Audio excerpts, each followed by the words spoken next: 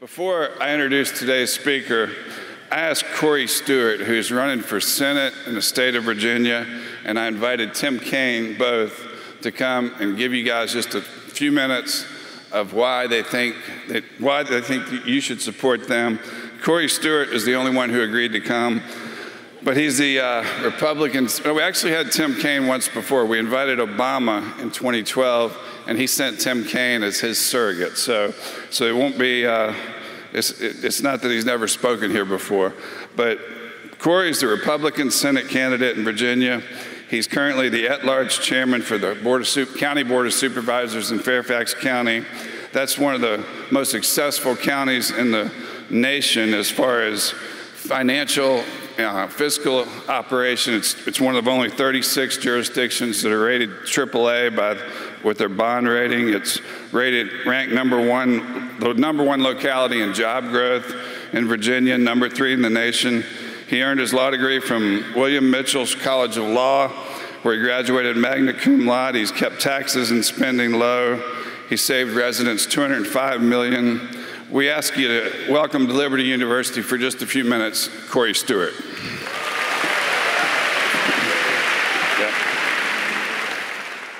Good morning.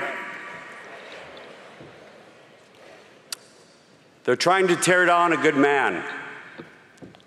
They're smearing him. They're smearing him, they're smearing his family, and in the process, they're smearing all of America. And why? They know that Judge Kavanaugh will protect our Second Amendment rights. They know that Judge Kavanaugh will protect the unborn. They know that Judge Kavanaugh will stay true to the Constitution of the United States. And so that is why the far left is trying to take down a good man. And in case there's anyone who believes that this is truly an attempt to protect women, consider this. Congress has paid $17 million in settlements for sexual harassment and sexual predator claims against members of Congress. The very men and women who are accusing Judge Kavanaugh of sexual harassment are sexual harassers themselves. Ladies and gentlemen, you are seeing America at trial. You are seeing the far left trying to destroy you, trying to destroy our country, trying to destroy our Constitution, trying to destroy our values. And the question is whether you are going to tolerate it. And it is going to be up to you. In this generation, from this great university, you can take this country back. You can stand up for your Constitution. You can stand up for your country. And all together, we can take back America. Thank you all very much. Appreciate you coming. My pleasure. Judge Jeanine Pirro was invited here first by Young American Foundation, the Liberty chapter. We attended, Becky and I attended, got to know her, asked her to stay over for Convo. She didn't have another set of clothes, so she wore the same clothes the next day. But that was last year. But this year she came, she had advance notice, so she's got on fresh clothing this morning, so it's good. But her new book is just incredible. Liars, Leakers, and Liberals, The Case Against the Anti-Trump Conspiracy. It's a #1 New York Times bestseller.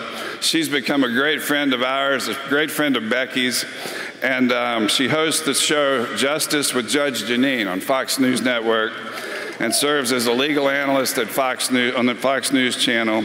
She became an assistant district attorney for Westchester County, New York, and was the first female to prosecute murder cases there.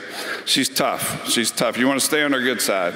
In 1990, she was elected as the first woman to serve as a Westchester County judge. That's part of New York City.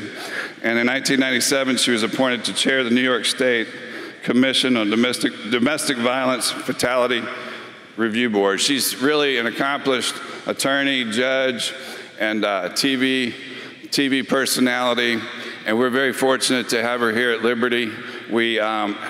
want you to now welcome to Liberty University Justice Judge Pirro.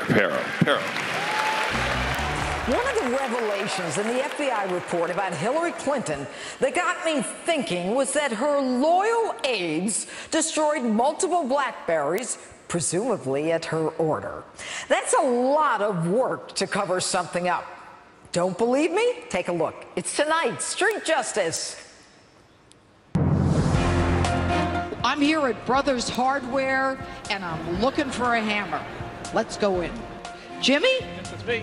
How are you? Not bad, not bad. Thanks for inviting us into Brothers Hardware. Pleasure. I'm looking for a hammer that is strong enough to get rid of a BlackBerry. You have any of that stuff? American made or import? I like American, although I don't know what she likes, but let's take a look. So tell me, what are my choices here? Well, you're seeing you're a woman. There's a little light hammer. Hold on. Seeing I'm a woman? It's a woman's, it's a ladies' hammer, they call it. Dad, you really want to do the damage? Yeah, I'm interested in damage. You got this bad boy. That's 4 pounds. That's 4 Whoa, this is heavy.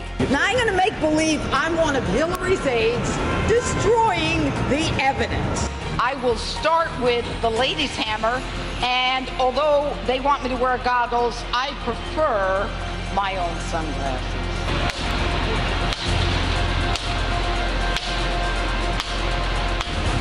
You know what? Jimmy's right, it takes more than the ladies' hammer.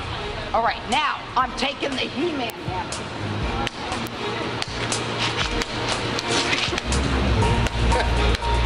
You know what it takes to destroy a BlackBerry? I gotta tell you, look at my arms. I have strong arms, okay? What did it take for them to destroy the evidence in the Hillary's case? A lot. I'm gonna use both hands. I'm getting better at this, Jimmy. I just beat the crap out of this BlackBerry. Now, why would someone do that to a BlackBerry? It's not as good as an iPhone. Not as good as an iPhone? If I had gotten a subpoena and they said, save your BlackBerry, but instead I took a hammer to it, what does it tell you about me? I don't know. That you hate BlackBerries? Yeah, you don't like the BlackBerry? Or that maybe I didn't want to hand it over because they subpoenaed it? Right. You didn't want to share any information there? You gonna vote for her? Don't think so. You see this BlackBerry? I just beat it up with a hammer. How tall are you? Maybe I didn't want the people who subpoenaed it to get it. Well, that's a possibility, sure. Know where I'm going? I don't really. Tampering, destruction, contempt, right? I think so. You still gonna vote for her? For whom? Hillary! Oh, 100%. Does it mean that I really didn't want them to get the information, or I just wanted to destroy it? What does it tell you? That you're trying to hide something. She's quick. Yeah, but maybe they were hiding. Okay, can I buy a dress? It's gorgeous. I'm gonna come back. I have no money. Okay. You still gonna vote for Hillary? Oh, forget about Hillary. Yeah. Don't forget about Benghazi. So for them to destroy the BlackBerries with a hammer took a lot of work, a lot of intent. Jim Comey, if this ain't intent, then there's no such thing. And here's the evidence. And next, I'll take you along with me on a trip through my vacation photo album. We'll be right back. Here's the evidence. Joining us tonight, Judge Jeanine Pirro, former prosecutor and judge, host of Justice with Judge Jeanine. President Trump loves to watch her show. The author of the #1 New York Times bestseller. It's called Liars, Leakers, and Liberals. Detailing the power structure, trying to bring the president down. Think about how the FBI and the DOJ has been hiding everything they can. I mean, this is a made-up Russia collusion delusion. We're back with Judge Jeanine Pirro. I want to answer your question because you gave. I didn't actually ask you a question. You had your opening statement, which was how horrible it is that Donald Trump is talking about that's all what you, of these I'm people. sorry, You know what that's I what think you is said. horrible? You said, But you know what's horrible? that when it people was, who it's shouldn't okay. be here end up murdering the children of Americans. After that, I was cursed at, and I and my team were thrown out of the building. The View is just a microcosm of what's going on in this country. We can disagree, but we need to be able to talk about it.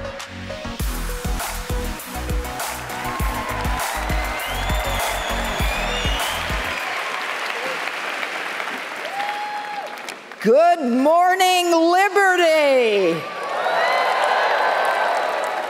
It is a pleasure to be here. It is a pleasure to come back. I look forward to coming back.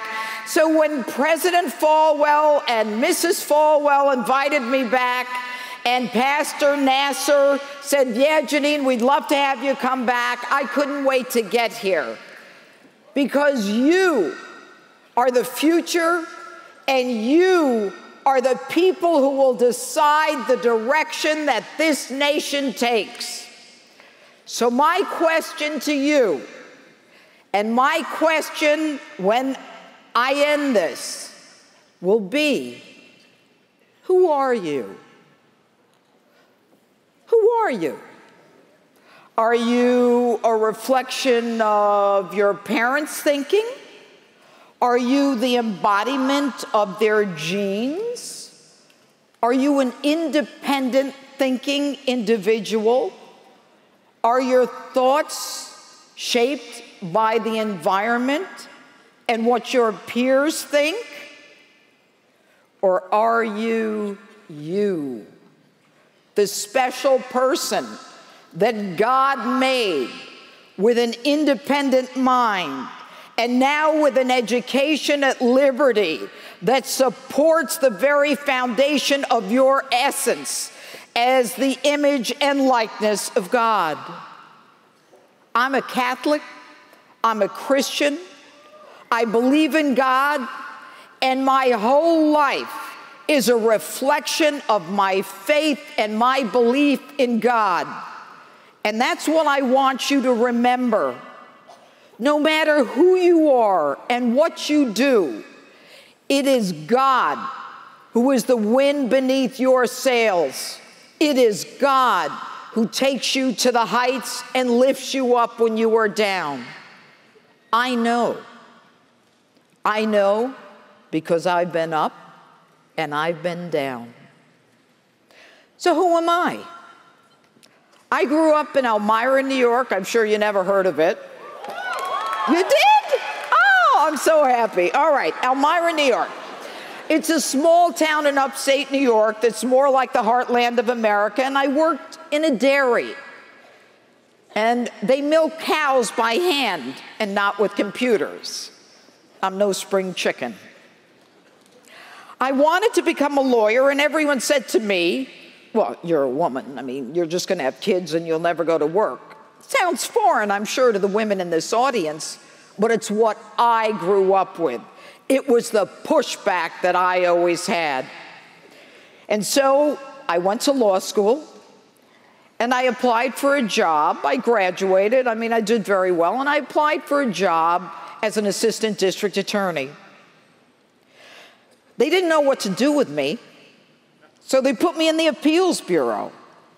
But I wanted to try cases, and I wanted to fight. I believe in right and wrong and truth and justice. It's what I learned in Elmira, New York. It's what my parents taught me.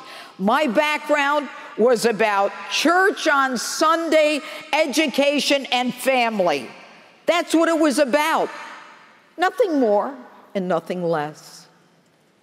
And so I went to the then district attorney and I said, Mr. Vigari, I'd like to try a case. Women can't go for the jugular. And that was the thinking at the time.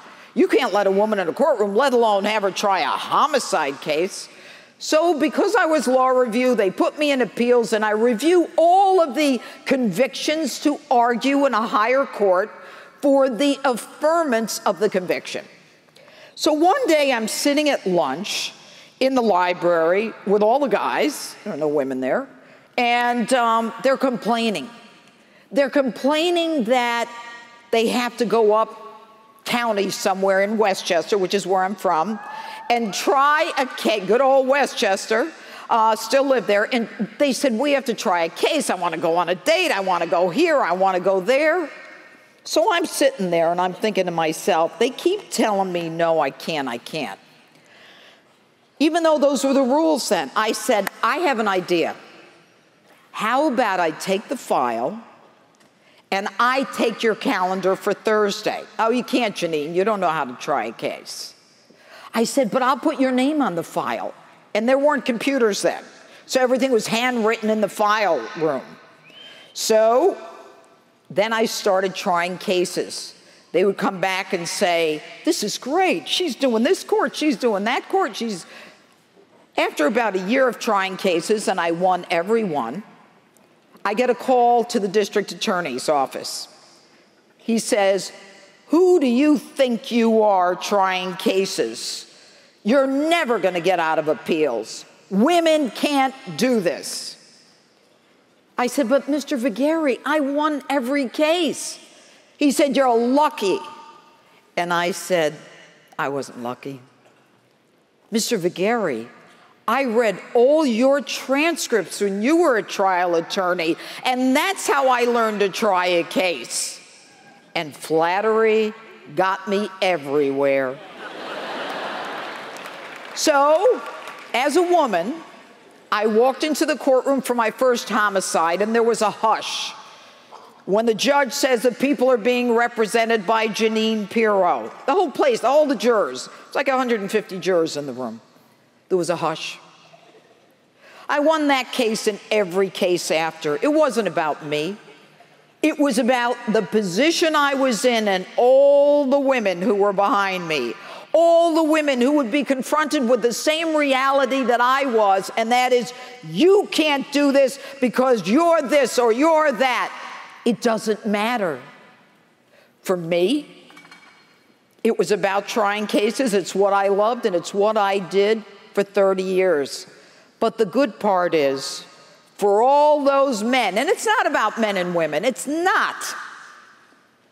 But for all those men who said, she can't try a case, she doesn't know what she's doing, I got elected district attorney, and I was their boss.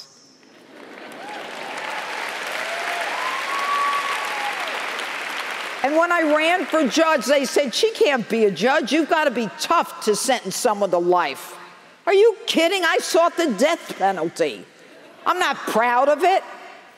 But when you take a woman and you kill her 4 kids in front of her by eviscerating them and then kill her last, that deserves the death penalty. That's personal.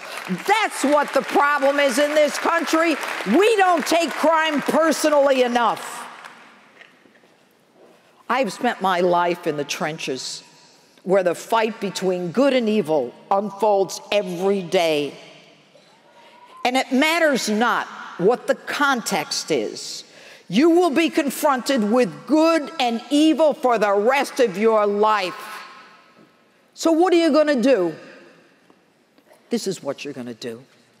You're going to put a stake in the ground, and you're going to say, I can do this. And you're going to stand witness to that belief, and you're not going to let anyone push you off that belief, because you are the one who determines your destiny, no one else.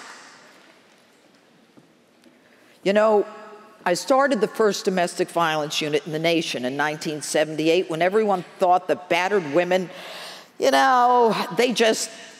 were babies, they were hysterical, all of this other nonsense. For me, it was always about protecting and defending the underdog. The child victim who goes to sleep in her own bed to become victims of unspeakable torture and abuse in her own home. I know pain and I know injustice. And I want to talk to you about how that translates to the news today. I have been a student of the Constitution my whole adult life. I believe in truth, and I believe in justice. And with God at my side, I will always fight for what I believe in. You can't win those cases. Those battered women, they're just looking for money. The sex is better after they get together. You can't win them. Well, I started a program that was a pilot program for the Department of Justice across the nation. And we crusaded for women. And we crusaded for men, too, who were victims of domestic violence, who didn't want to admit it because our culture says if a woman stabs you, then you're a wuss. I fought for everyone who was treated unfairly by a criminal who makes a decision to involve a victim in the criminal justice system. It shouldn't even be called the criminal justice system. It should be called the victim's justice system, the person who never chose to be a part of it in the first place.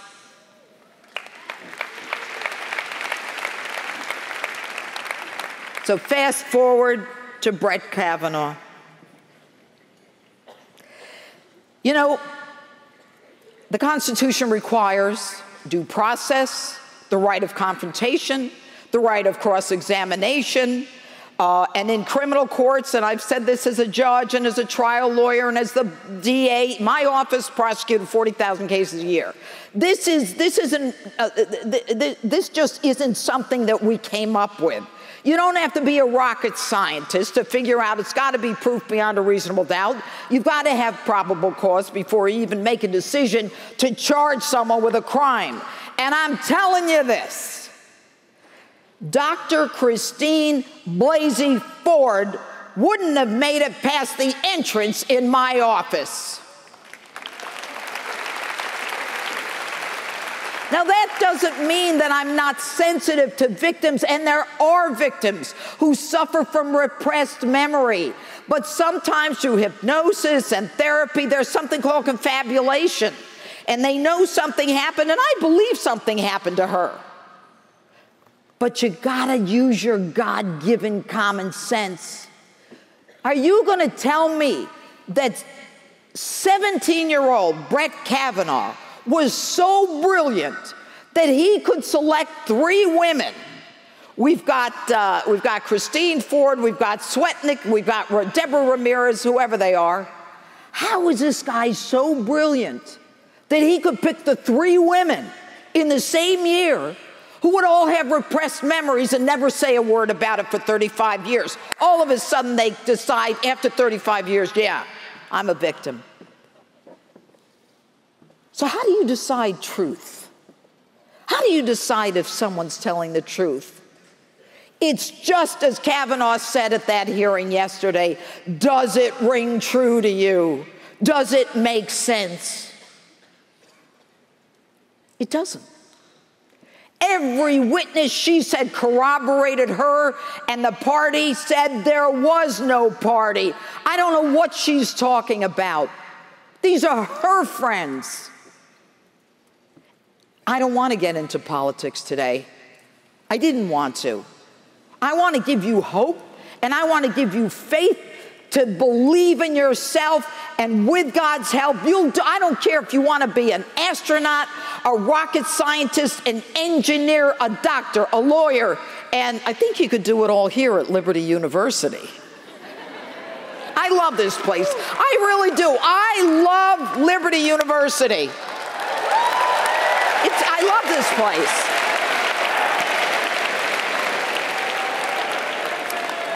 place. So the God-given common sense, wait a minute. 35 years later, you want to talk about it. This kid's got a calendar. He learned it from his own father. He has a calendar of everything he did in 1982. But they want to prosecute him on a yearbook. I don't even want to look my yearbook up for fear of what I said as a wise guy. I just don't want, I'm afraid of it. What is happening?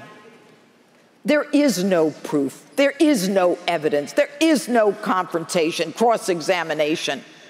What we saw yesterday was a circus and a strip down of a man who has spent his life in the pursuit of justice at the highest echelons of our government. But they don't care. They want to take him down. They don't care that there's no corroboration. And let me tell you, I've tried rape cases. I've decided whether cases should go to trial. I've been in charge and impaneled grand juries. I've sentenced rapists. I know this business. You can convict someone on a he said, she said. as long as you can prove it beyond a reasonable doubt. How do you know who to believe? Recent outcry is important. Sure, a lot of women don't come forward. I know that. But at some point, you come forward. What else is important? The who, how, when, and where. She doesn't know when. She doesn't know where, but she knows it's him. What I want to know is, when is the first time you mentioned the name Kavanaugh? And she can't fly to meet the committee. The committee was going to fly to California. I remember reading that and thinking to myself, they're going to accommodate her. She's afraid to fly. But then my own investigation, she did some kind of program when she lived in California and Hawaii. How the heck did she get to Hawaii if she's afraid to fly? Did she surf her way?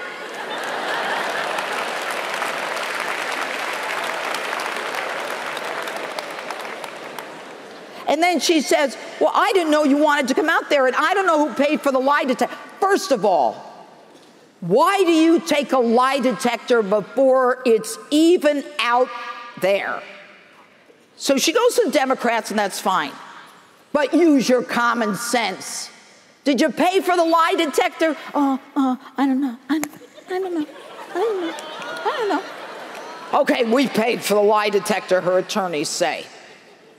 Why do you need a lie detector? You're trying to prove that she's credible, and that's their biggest argument. Well, I stand in front of you right now to tell you there's a reason lie detectors are not admitted in courtrooms across this country, because they're unreliable and because you can trick a lie detector.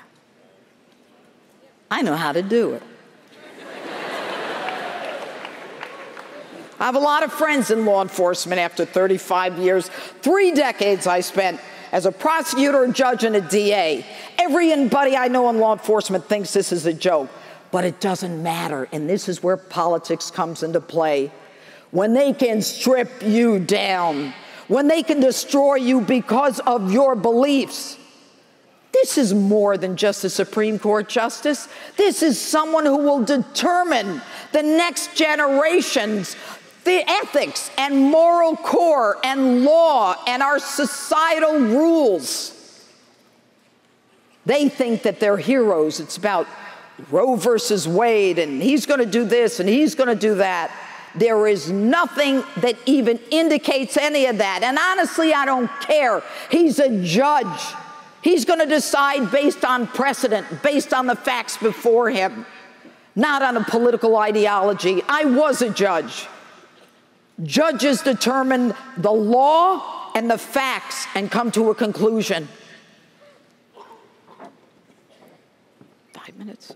Okay. I got a lot I could talk to you about. There are dark forces in this country right now that seek to sabotage everything that is good and just. When the words law and order and truth and justice are objectionable, when young people need a safe space because you're going to trigger them if you talk about God, when a president gets up at a national prayer breakfast 2 days after or a week after an American is beheaded by ISIS and says, Christians, get off your high horse, we got trouble, guys. I don't ever want to see a Christian shamed for what they believe in. I don't want Christianity to be taboo. This is a nation that was founded on Judeo-Christian ethics. Above my courtroom it read, "In God we trust."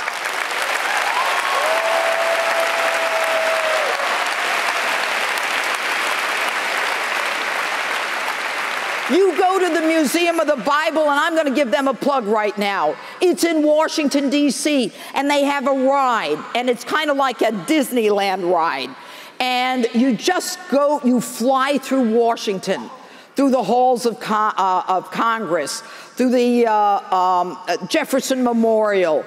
And on all of these stations in Washington are the words of the Bible, are the Psalms. We are a Christian nation.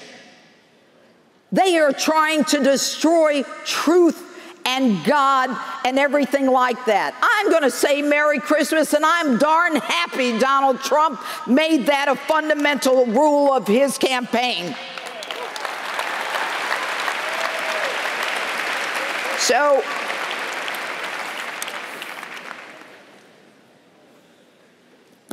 we've lost decency. You know, I used to have a gavel. I don't know how long it took, but I broke it. It wasn't a good idea. There's a lot of ugliness in the world, a lot of pain that people go through for no reason.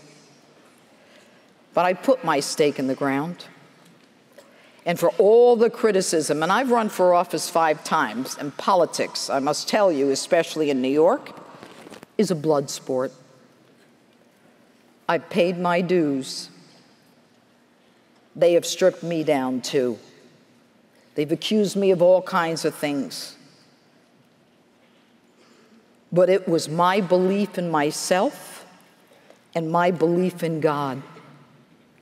It was my putting the stake in the ground and standing witness to the fact that I believed in my truths. And what I want you to do, whatever field you choose, just like the song said, and I was so impressed with the song Victory. Who could change the words you've spoken? Who could ever stand against your name? There is none beside you. You are holy, holy. So you put that stake in the ground, each and every one of you. You trust in God, you trust in yourself, and you trust in the United States of America. God bless you. Thank you.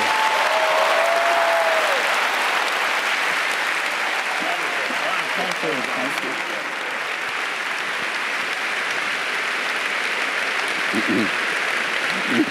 you.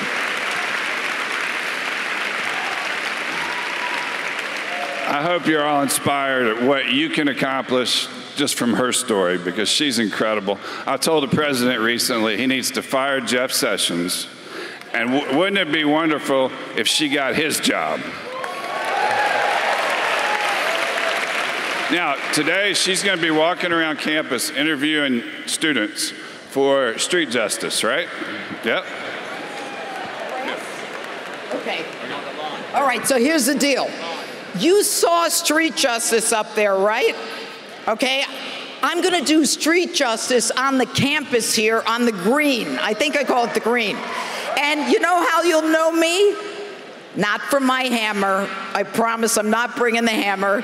We'll be there with cameras. I want to hear what you have to think. I want to hear what you have to say. I want America to see what proud students you are. So be there. Okay. Yeah, we want you guys to become famous, but please, we were going to sell her book for $15.99, but David and I just talked, and we've decided to discount it to $10. I think you'll love it. I think it'll open your eyes to what's going on in this country in ways that you won't believe. So please, books are available right here. And go make yourselves famous on the lawn this afternoon. And have a great fall break. Thank you.